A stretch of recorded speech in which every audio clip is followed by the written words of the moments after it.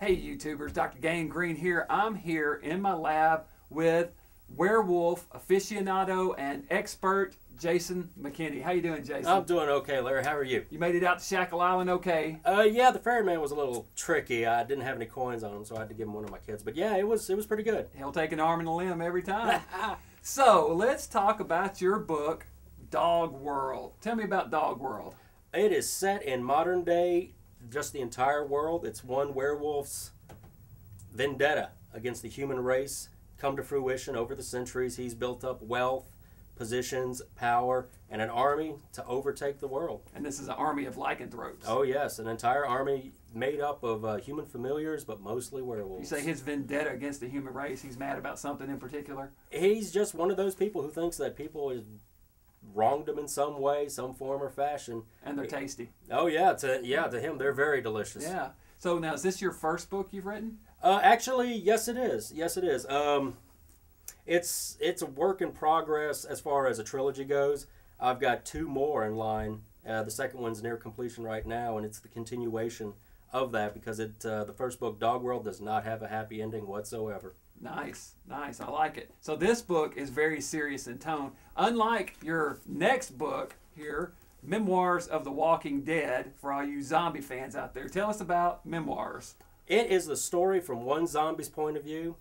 He was just an ordinary person. It's a straight-up comedy. He got sick, and then it just came on that as time goes on, he finds his place in the world as a member of the Walking Dead. It's a comedy. It's totally unlike Dog World.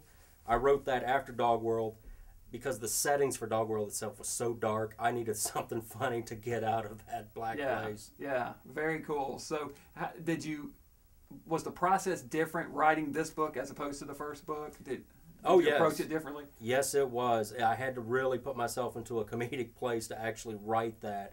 And it's got a lot of slapstick, a lot of dark comedy, a lot of social commentary.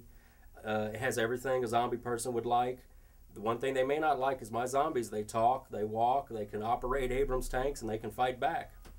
Interesting. Well, one thing I do like is a fresh take on zombies because they have been done, and overdone so much that you got to approach it a little differently, I think. Yes. You know? Oh, yes. I got so tired of seeing the human aspect. We all know how it's going to work out. There's going to be a small group of survivors, and there's going to be the different personality clashes.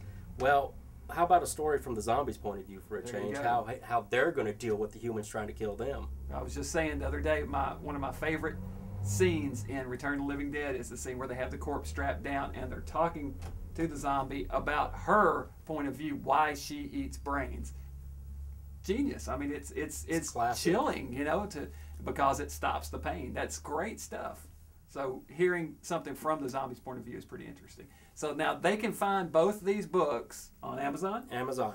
Yes, sir. Okay. Any places they can come to find out more about you? Or I have a blog, WordPress.com. Well, it's Jason McKinney at WordPress.com. Okay. I'm on Twitter under Jason McKinney.